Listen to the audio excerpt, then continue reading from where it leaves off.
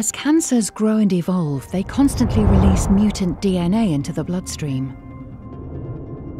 This circulating tumour DNA can be collected by a simple blood draw called a liquid biopsy.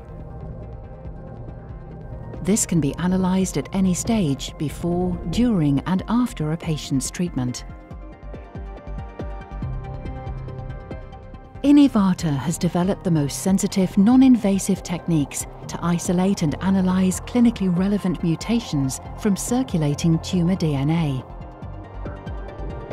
Using advanced PCR technology and next-generation sequencing technology, Inivata analyses more copies of a patient's genome than others and sequences these molecules deeply to provide rapid, highly sensitive results at scale.